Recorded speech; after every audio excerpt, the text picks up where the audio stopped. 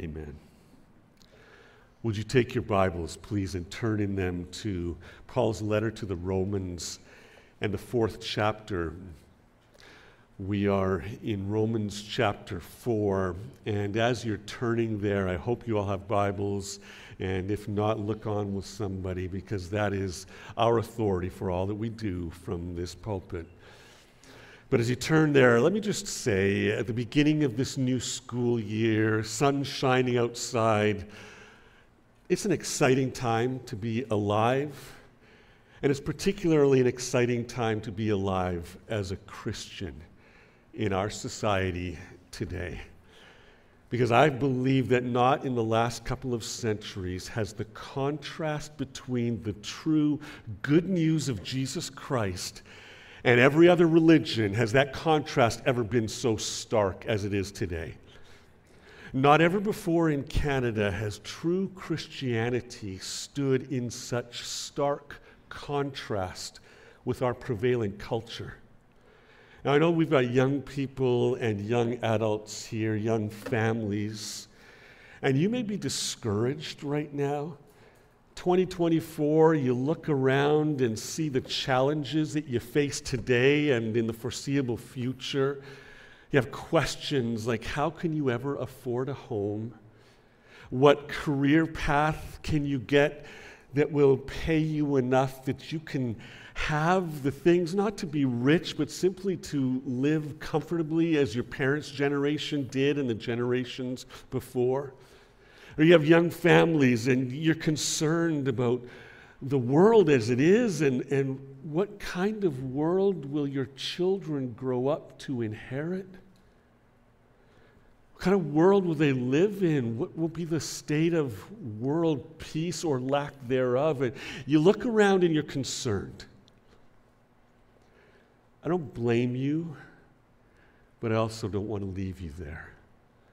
Because I believe firmly that you, me, all of us have been born and raised for such a time as this, right now. This is no accident that we are alive in this corner of the world at this time in history. Christ is building his church. Do you believe that? He promised that he would build his church and the gates of hell would not prevail against him.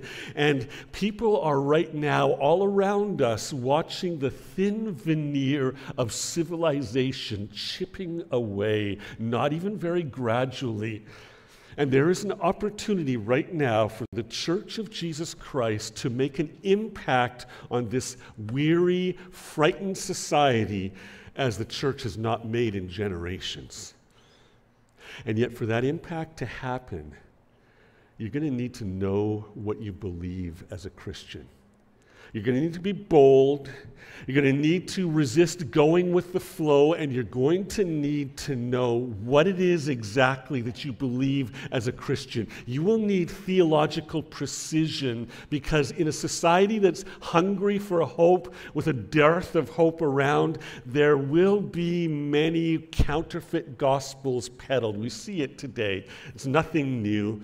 But there will be more and more of a kind of Christianity that sounds good at first and appeals to the senses, but it's not rooted in biblical truth. And let me say, cotton candy Christianity cannot sustain someone's hope, let alone save a needy soul. The people around you need Christians who know what they believe and can share that truth with them. And I say all of that to introduce why we are back in Romans again in this letter of Paul, because there is nowhere else in the Bible where Christian theology, the good news of Jesus Christ, is so systematically laid out in one place as in this book, the letter to the Romans.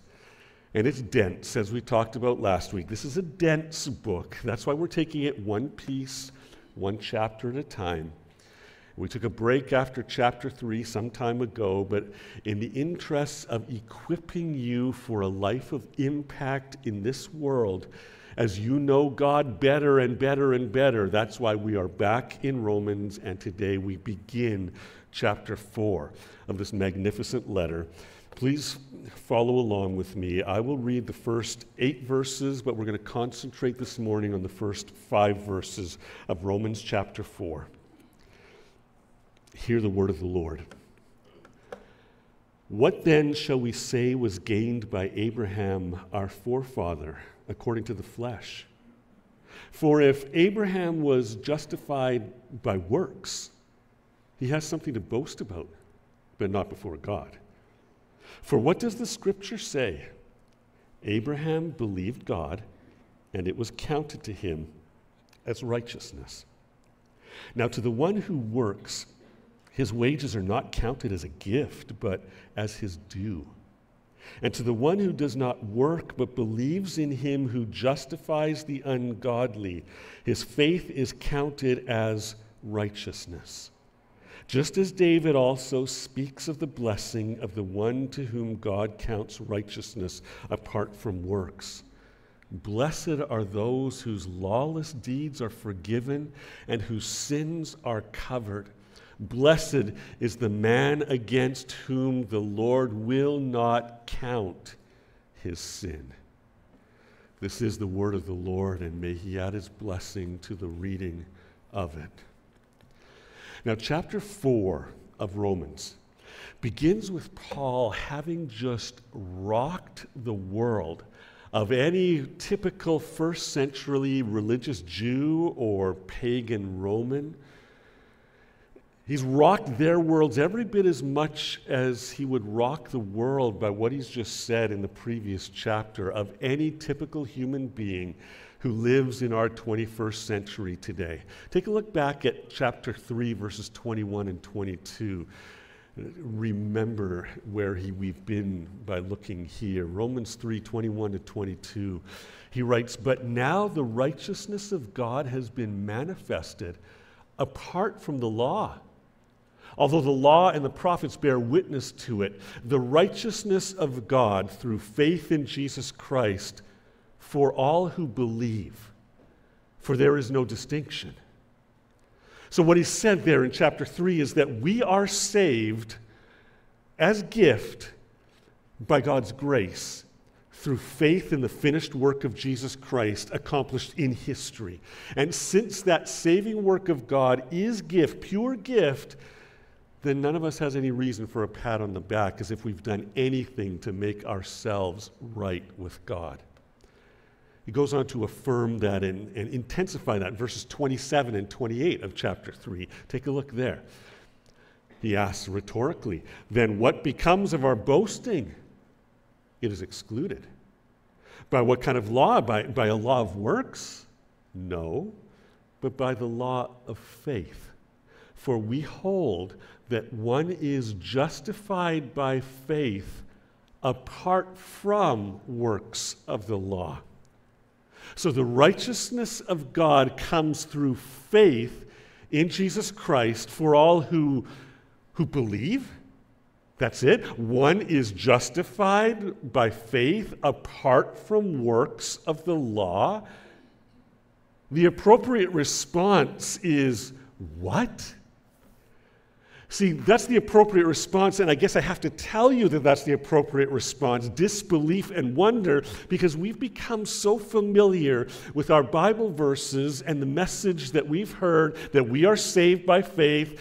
From the time we are young children in Sunday school, we learn from the beginning, almost John 3:16, that God so loved the world that he gave his only begotten Son, that whoever believes in him, that's it, will not perish but have everlasting life. And we grow up hearing that over and over, and we sing the songs of faith. And for so many of us, we've become so inoculated to the wonder of the message that it doesn't rock us to the core as it should. Because the Christian gospel is a radical, one-of-a-kind message, friend. And we too often miss its radical nature. This past weekend, Pope Francis was in Singapore, speaking on Friday at a Catholic junior college, and he was talking to a crowd of young people there. And he was emphasizing the importance of interfaith, interreligious dialogue. I can understand that. He was at a multi-faith meeting of young people. Now listen to what he said while he was there. He asked the question, if people start fighting over whose religion is more important, or saying, mine is the true religion, yours isn't true, where does that lead? The Pope asked. Someone in the audience answered, destruction. The Pope said, yep, that's exactly right. He said, all religions are a path to reach God. They are, to use a comparison, like different languages, different dialects to get there. But God is for everyone, he continued. And since God is for everyone, then we are all children of God. And then he goes on, but my God is more important than yours, he's dramatizing. Is this true? There's only one God, he said, and we, our religions, are languages and paths to reach God. Some Sikh, some Muslim, some Hindu, some Christian, but they are different paths. Understood? Now, in saying these things, the current Pope of the Roman Catholic Church was contradicting the historic teaching of his own church. He was also obviously contradicting the message of the Reformers, the Puritans, and the evangelical Christians of today. In fact, in saying those words, he was taking a stand outside the teaching of the Christian church throughout history. But he did stand in agreement with some. In fact, he stood in agreement with many by saying that everyone is a child of God, that you don't absolutely need to receive by faith the message of Jesus Christ, but you can reach God by choosing any pathway as long as you follow it sincerely, by saying that it doesn't really matter which pathway you choose, you'll eventually get there somehow. By saying that, the Pope wasn't saying anything new, friend. He was taking his place with countless people inside the visible church ever since the Enlightenment. And he was taking his side with the natural bent of every normal human being. Just do your best, you'll be okay, and no matter which pathway you choose, you'll make it to your own personal heaven. In our day, what do we believe as a society? That you are saved by what you do, by how you work, certainly not by what you believe. So if you're a Muslim, you are required to perform the 5 pillars. If you are a Buddhist, your goal is to detach yourself from cares and worries, in fact, to ultimately extinguish your entire personality and dissolve into oneness with the universe.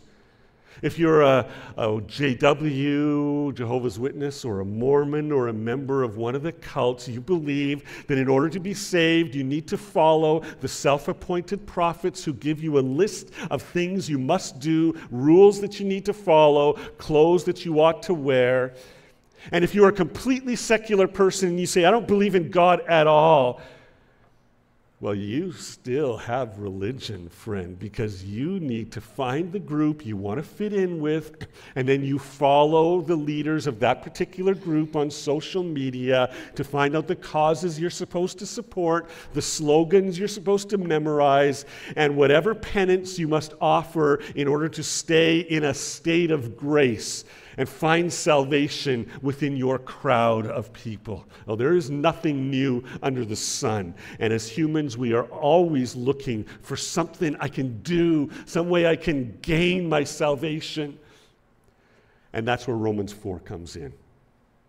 Now, let me give you a little bit of context in case you forget where Romans comes in history. Paul is writing this letter to the group of Christians in the capital city of the empire, the city of Rome, a city that he likely has never been to, a church he didn't start, a church that's filled with many people who don't even know him personally.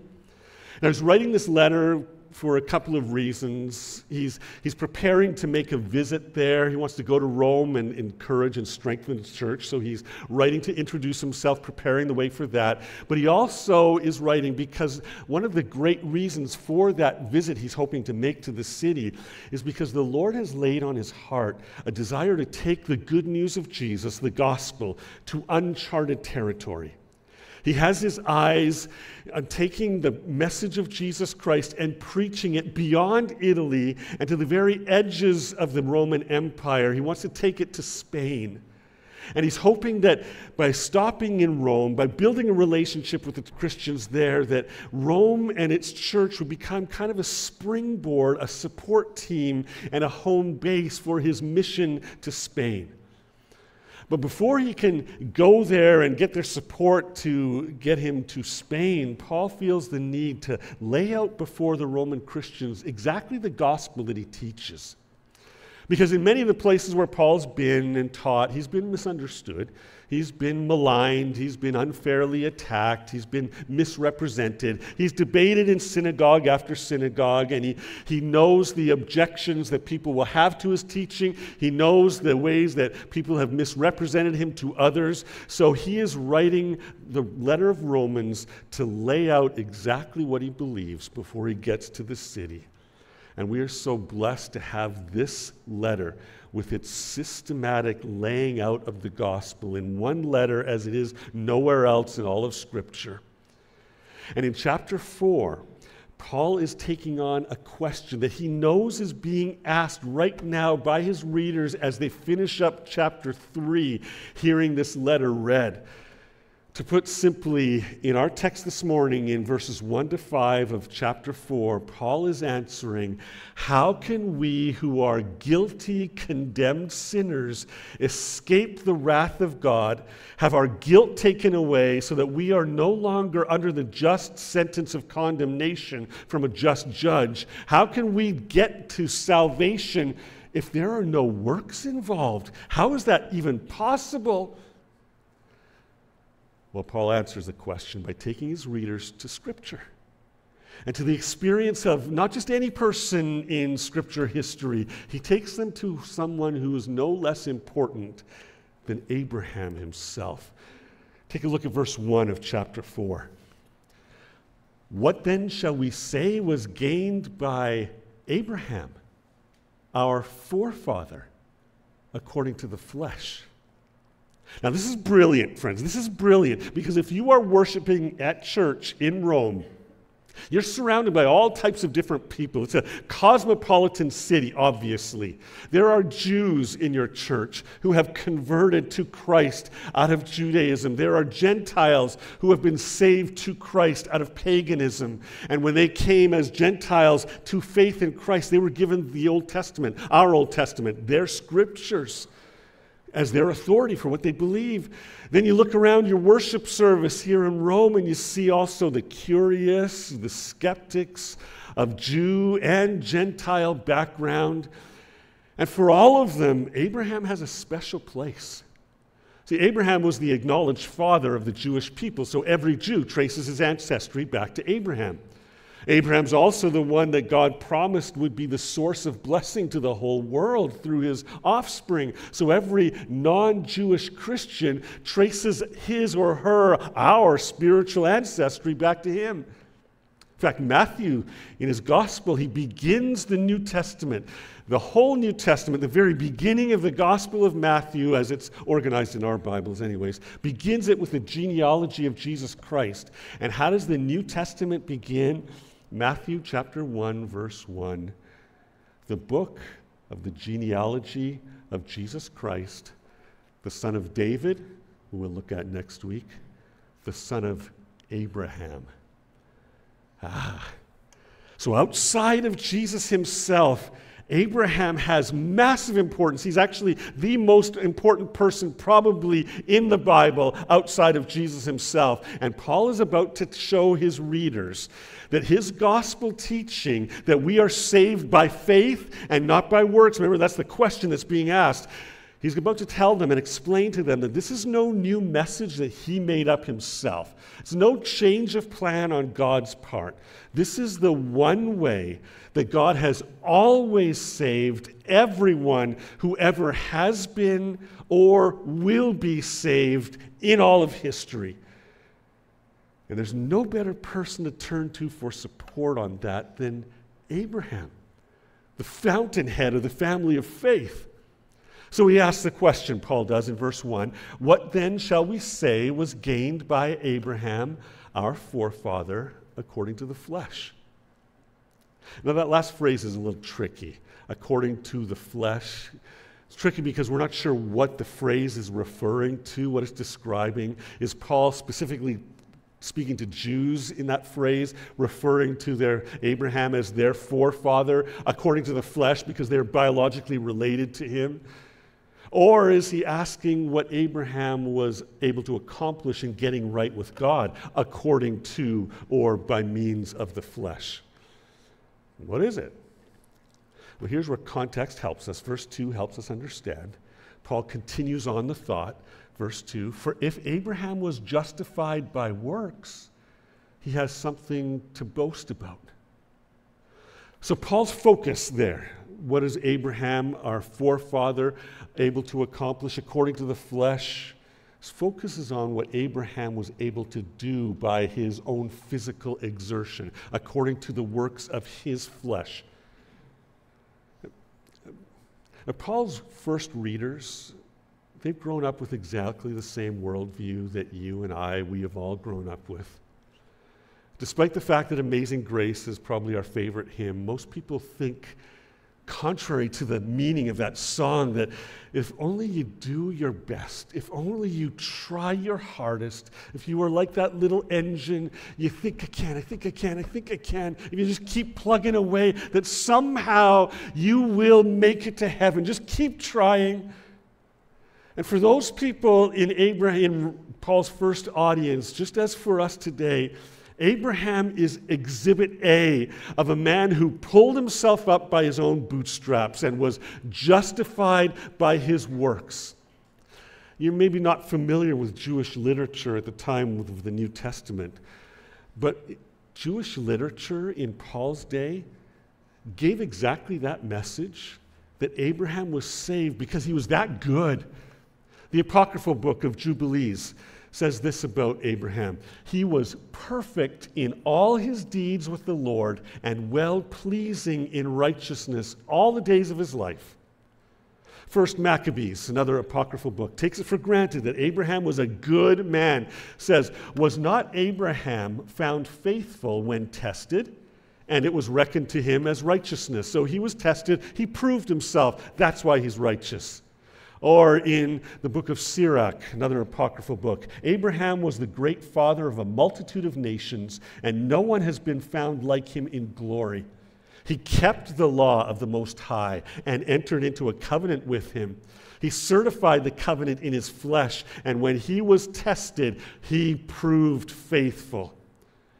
In fact, so perfect was Abraham thought to be that in another Jewish book, the Prayer of Manasseh, it concluded that Abraham had never needed to repent of anything.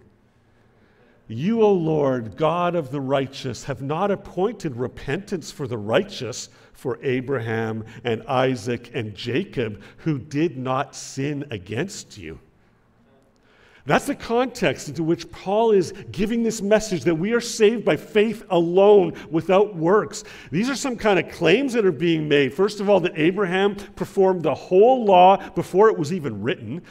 That he was, secondly, perfect in all of his deeds. And thirdly, that he had no need for repentance ever. So the conclusion is, obviously, Abraham is justified by being a good man, by working hard, and so he's an example for all of us to follow. That's how you get saved. Case closed. And Paul says, not so fast. Verse 3, take a look. Verse 3. What does Scripture say? Now, before we go any further, we've got to stop right there for just a pause. What does Scripture say? We need to soak in these words of Paul and his approach here. See, Paul sees the whole Old Testament all the way back to the beginning, not as a relic, not as 39 books that are nothing more than history to satisfy our curiosity.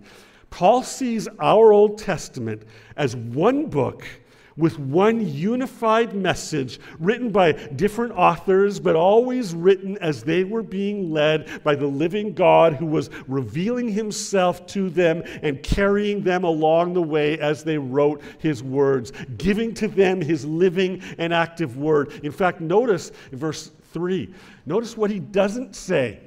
Paul doesn't say, "What did the scriptures say?" He asks, "What do the scriptures say?" This is not past tense. This is present. What do the scriptures say? Do you see what that means for us Christians? It means that this is no dead historical record. This is God's living word. And what Paul is doing in using the written word of God as the authority in answering our questions about God's will, God's ways, whatever God has inspired to be written on these pages, Old Testament and New, Paul is saying this is the authority for believers. You have a question about how you're saved? What do the scriptures say? This is what the great Scottish reformer John Knox used to say. When I read my Bible, I'm going to the mouth of God and listening to what he has to say. I'm going to the mouth of God when I go to my Bible and listening for his voice because that's where he speaks to me. And so I got a question for you. Is that your pattern, Christian? When it comes to what do you believe, how do you live your life, how do you understand God and his ways, what's your authority? It is so tempting in our day to find somebody trustworthy, seems to be trustworthy on social media, to follow them, an influencer of truth, to follow what they say and understand your world and your faith through their words, or to listen to a podcast. A lot of our young adults, young people listen to podcasts. There's some really good ones there. Oh, but may your word of authority be no less than the word of God, because it alone comes from his mouth, and it alone will guide you faithfully and without fail through the labyrinth of decisions you need to make in your life. What do the scriptures say? Well, what do they say? In dealing with this question, how are we saved? Paul goes all the way back to the very first book of our Old Testament to make this point. Verse 3, what do the scriptures say? Abraham believed God, and it was counted to him as righteousness. Now, if you're not aware, he's quoting there directly from the book of Genesis, from Genesis 15 and verse 6. It says, Abraham believed God, and it was counted to him as righteousness. What Paul's saying here is, don't you understand, friends? You question, how can you be saved if not by works? Don't you understand that your own spiritual father was saved not by bringing his works to the table with God, but by believing God? By faith alone was he saved? In fact, Jesus said much the same thing. Why don't you take your Bibles, turn them to the New Testament Gospel of John, John chapter 8. Jesus being confronted by skeptical Jews who claim privileged status as Abraham's children, so they don't need to trust in him. They're rejecting Jesus as their Savior, even as they claimed Abraham as their father. The account is in John chapter 8, verses 39 and 40. And they're bragging, Abraham is our father. What does Jesus say? John 8, 39 and 40. Jesus said to them, if you were Abraham's children, you would be doing the works Abraham did. In other words, you would believe in me like he did. And he makes that very specific. If you look down at verse 56 of John chapter 8, John 8, verse 56, Jesus said, your father Abraham rejoiced that he would see my day. Did you catch that? Abraham, 2,000 years BC, your father Abraham rejoiced that he would see my day, He saw it and was glad. Abraham got it, is what Jesus is saying. The only way that he could stand before a holy God was by believing in God's promises, not by his works, not by his perfection. And he didn't just believe God. It's more than that. Abraham rejoiced that he would see my day, Jesus says. He saw my day and was glad. He's saying that Abraham may have only seen it in the great, vast distance. He may have seen it only through a fog, but 2,000 years before God took on human flesh in the person of Jesus Christ, the man Abraham trusted in God's way of bringing salvation to needy humans. The way that God worked that salvation out developed over time. There was a progress in revelation, but it was always by faith. And it was always depending on that great sacrifice that was to come, that God would provide for his people, whether Adam and Eve or Noah or Abraham or Moses or the prophets. They were all looking for a righteousness to be provided for them from outside. So Paul takes Genesis, the very passage that his critics who say, you got to work to be saved, the very passage they would use and point to Abraham and say, this is how you got to obey God. Paul takes that passage and turns it upside down. Now let's take a look at Genesis chapter 15. Rather than talking about it, let's go right to the source. Genesis chapter 15. As you're turning there, you may not know this, but Genesis chapter 15:6 is the very first time that the word believe occurs in Scripture. And also, even more so, that it's connected with attaining righteousness. It's one of the very few times in the Old Testament that this connection is made. Now, in order to get the full impact of Abraham's faith, you got to frame Genesis 15 in its context. Abraham has just come off of a multinational military victory in which he and 318 men from his own household had rescued his nephew Lot and defeated 4 mighty kings and their armies in battle. It was an amazing miracle of God's grace and a mighty show of power on Abraham's part. And after that great victory, a lot like Elijah after his great victory on Mount Carmel with the prophets of Baal, Abraham was suffering a post-victory breakdown, an emotional letdown. He's drifting off to sleep one late afternoon, early evening, mind clouded over with weary negativism, his thoughts reflecting on his life thus far, remembering how he had been there minding his own business in the cosmopolitan city of Ur, hundreds and hundreds of miles away. He had no children at the time, but he did have a comfortable life and a beautiful wife to help numb his pain. But then the God of the universe stepped into his life, told him to leave everything behind, get up and go. Didn't even tell him where he was taking him, just get up and go. And he would let him know when he arrived there. Well, he promised to take this 75-year-old barren wife and the man who was married to her and turn them into a great nation that would in turn be his agent to bless the entire world. Well, Abraham got up, he followed. Not perfectly, but he followed God's call. And now he's been in the promised land for 10 years now. He's wealthy. He's a military hero after these latest exploits. He's got so much. And yet, so what?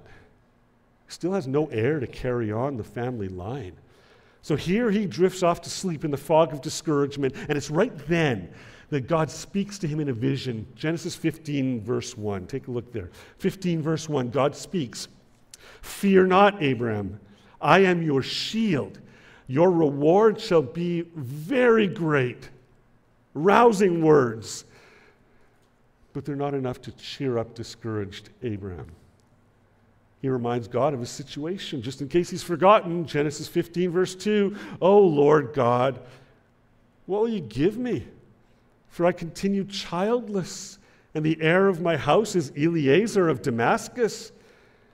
Verse 3, and Abraham said, behold, you've given me no offspring. Oh, those are great promises you're repeating, but I still have no child. And it's right at this point that the Lord reaffirms and clarifies his promise from years before. Verse 4 of Genesis 15, and behold, the word of the Lord came to him, this man, Eliezer of Damascus, this man shall not be your heir. Your very own son shall be your heir. In verse 5, and he brought him outside and said, look toward heaven. Number the stars if you're able to number them. Then he said to him, so shall your offspring be. And this is where Abraham finds his righteousness with God. How? Verse 6 of Genesis 15, and he believed the Lord, and he counted it to him as righteousness. That's it. That's how Abraham reached salvation. He believed the Lord, and he counted it to him as righteousness. You see how Paul, right in that verse, smashes the idea that the hero Abraham was ever an example of getting yourself savable by a holy God by doing enough good things. He does it using the very scripture that focuses on Abraham, the very first book of the whole scripture. You cannot go further back than that. Salvation by Abraham was by faith alone, sola fide. That's it.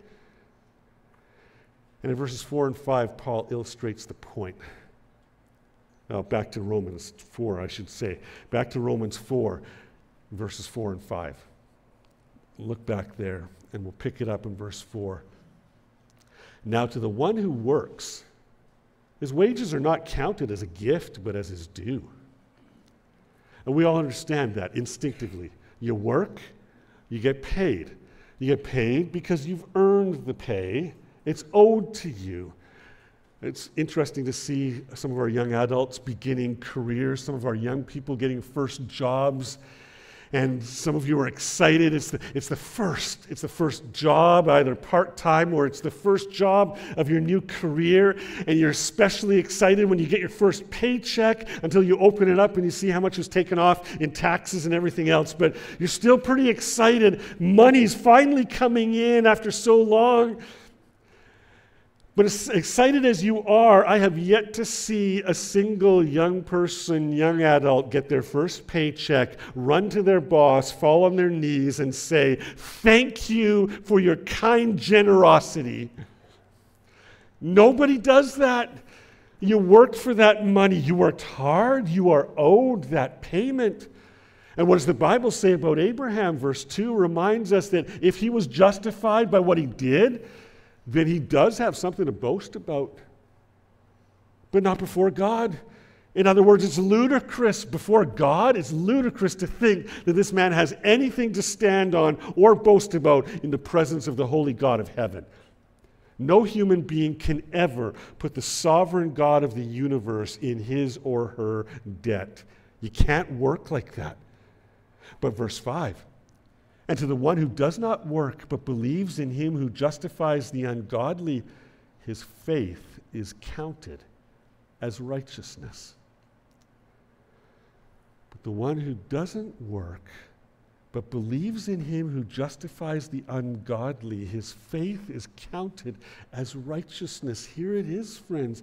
You are justified by faith. It's world-rocking.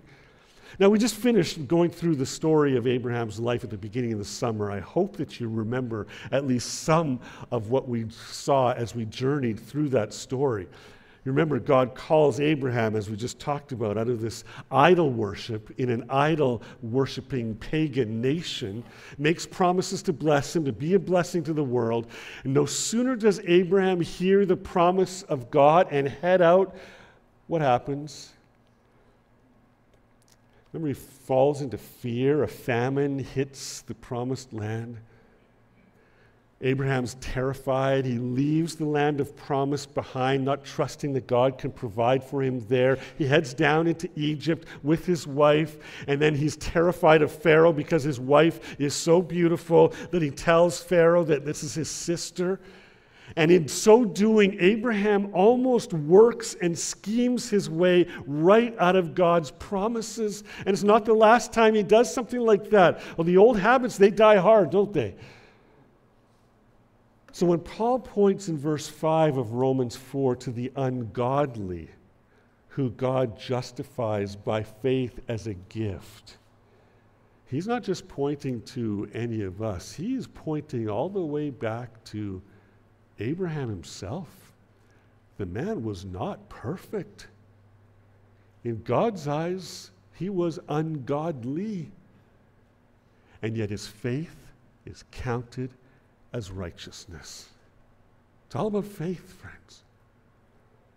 Now, what does it mean to have faith, though? We need to make sure we get it. We're almost at the end here, but we need to make sure we understand what it is to trust, to have faith in Jesus Christ, because there are many wrong ideas about saving faith floating around. And if they lead you away from the truth, then they are deadly. So let's make sure we're clear on two things that faith is not. Saving faith is not just giving a nod and intellectual agreement to what God says. Abraham wasn't put right with God by his actions, but his faith did lead him to action. He didn't say, Lord, I believe you can make this barren couple, my wife and I, into a great nation. I believe that you can bless the whole world through us, as unlikely as it seems. I believe it. He didn't say that and then fail to contact a real estate agent in Ur to sell his house for him. He left his family, left his homeland, headed to a place he didn't know, and he did it in faith because he believed. That's saving faith. His faith led him to go into battle against foreign kings, led him to hand over the best of his land to his selfish nephew. His faith led him to intercede, a lonely, desperate prayer, standing face to face with God, as it were, begging for mercy on Sodom and Gomorrah, that God wouldn't destroy righteous people along with the wicked for the sake of his name. And Abraham's faith in God's trustworthy power and plan led him to follow God in obedience, even on Mount Moriah, when it would almost cost him the life of his own precious child of promise after all of those years of waiting. True faith is like that, Abraham's faith, active, wholehearted trust and commitment. That's what true faith is. Another thing that faith is not, faith is also not a remedial kind of work. A work that God gives for those of us who can't quite get it done. Some of us know what it's like to struggle in school, some more than others. At least some of you know what it's like to struggle in school. Maybe you didn't make the grade. Maybe you ended up in remedial math. Maybe you had to face the purgatory of spending your summer in summer school. You know the trials of not quite being able to make the grade. My struggle was French, actually. My struggle was French in high school. And honestly, I don't think it was because of a lack of intelligence. Honestly, I didn't care for my French teacher very much. I also lived in BC, and I didn't see the relevance of French for my life all the way out here in BC when all the French people were back in Quebec. And I also had basketball to live for in junior high school. So when grade 11 came and high school began, I couldn't take French 11. And that was a problem that I hadn't foreseen. The problem is you needed a French course or some other authorized language to graduate from high school back then. And I didn't know anything else. French was the closest I had to a second language, and I didn't know that very well. So what was I supposed to do? Well, lucky for me, there was a class that I did qualify for in high school, a class that did meet the requirements for a foreign language. It was Beginner's French 11. Not normal French, beginner's French. And that was perfect. Because even though I didn't pay much attention to French, I had had years of taking it in school. So even though I didn't like it, I remembered enough of French through the years that I was able to ace French 11 as long as it was beginner's French 11. Now, too many people see faith like that, salvation by faith. They see it as if God has given us his law to obey originally.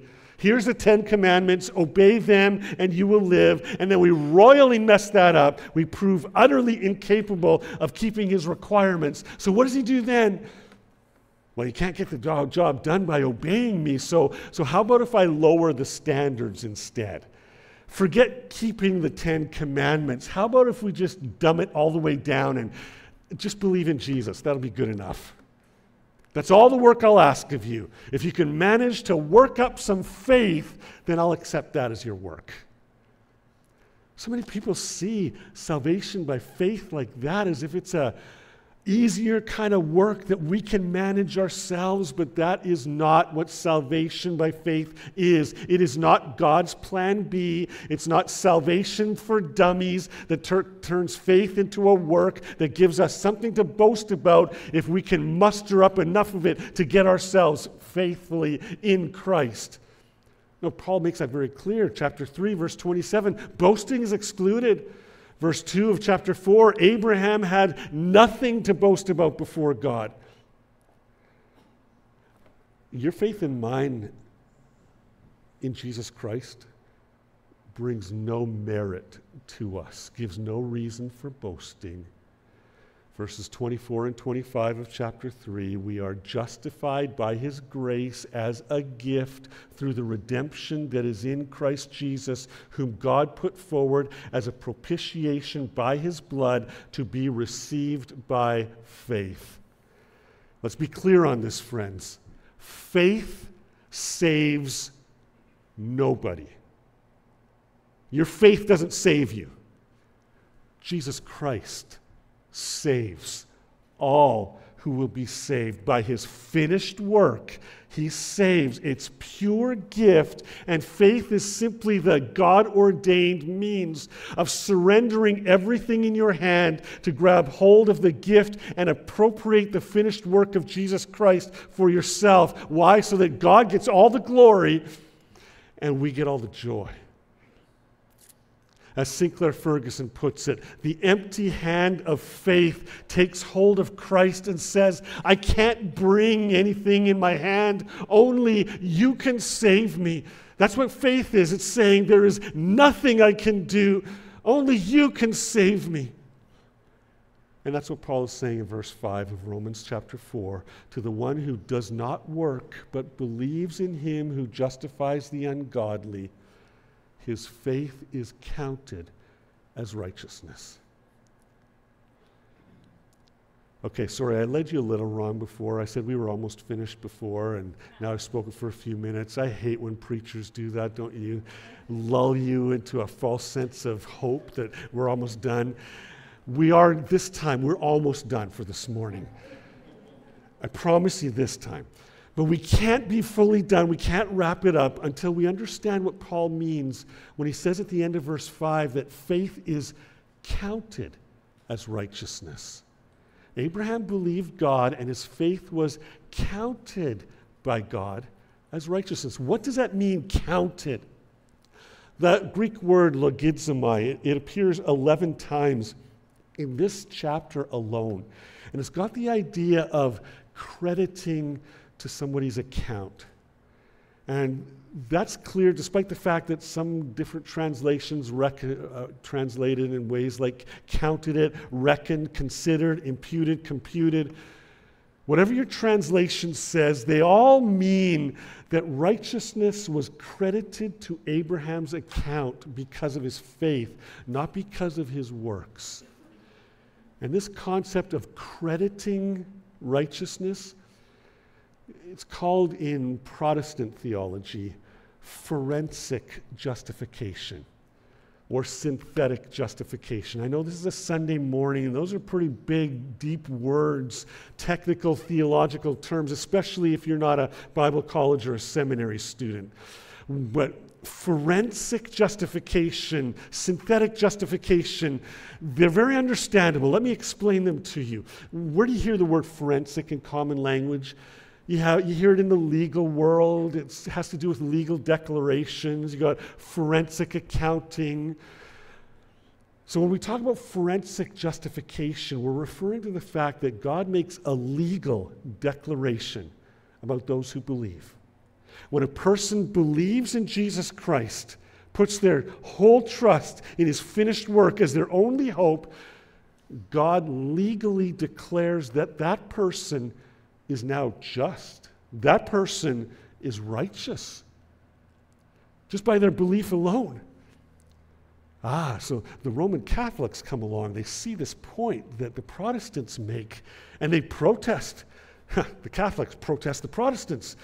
One of the reasons that the Protestant doctrine has been rejected by Rome historically is that Rome sees this idea of God looking at a sinner, and simply because of their faith, he declares them righteous. Roman Catholicism thinks that's a legal fiction. That makes a liar out of God. How can God call people righteous or just when they are in fact not righteous? They've done nothing to make themselves righteous. How can he say that about them? Isn't that a lie? Isn't that a legal fiction? And if God true, if he went around arbitrarily declaring unrighteous people to be righteous, that would be a falsehood. That would be a legal fiction. It would cast a shadow on the integrity of God. Well, the debate between Rome and Protestantism often hinges on two words. I'll tell you them and then we'll wrap up. Imputed is one word. Infused is the other word. They both refer to how God makes us just or righteous. Roman Catholics teach that in order to make sinful people righteous, God really needs to give righteousness to them. He has to make them truly righteous. And so in baptism, according to the Roman Catholic Church, righteousness is infused by the act of baptizing. It's kind of injected like intravenous into the soul. You've got to infuse real righteousness in there, and then if you sin, that's why you keep making use of the sacraments to keep the righteousness flowing in your veins. And if you commit a mortal sin, then you're off the team and you've got to start all over again. But that's not what the Bible says.